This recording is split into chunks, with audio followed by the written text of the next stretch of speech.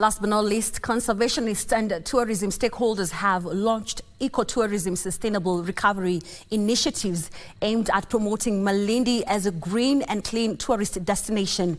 The move seeks to ensure beaches and the town are kept clean of plastic waste to prevent pollution that threatens the marine ecosystem. Eco-friendly travel is gaining traction, and the efforts in Malindi Beach are attracting tourists from across Europe. Increased tourist arrivals mean more business for local vendors, restaurants and artisans, while creating job opportunities in hospitality, tour guiding and other service sectors. We have put in market strategies to attract our local residents to come and visit Malindi, and especially to come to our hotel, Diamonds Malindi.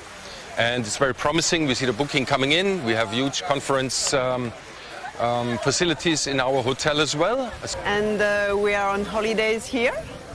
Nice, very nice, beautiful. Environmental conservation is a key component with direct benefits for local livelihoods. By keeping Malindi's beaches clean, the initiative helps preserve marine ecosystems, which support the local fishing industry, a vital source of income for many families. Ntindi Kasim, senior warden of Malindi Marine National Park, emphasized the connection between a healthy marine environment and sustainable tourism. We have a lot of creatures here who depend on the marine resource, the habitats, but when we have a lot of trash, then it ends up affecting the marine life. With more tourists drawn to Malindi eco-friendly reputation, the initiative is expected to increase demand for locally made products, services and experiences, generating income and sustainable job opportunities for residents.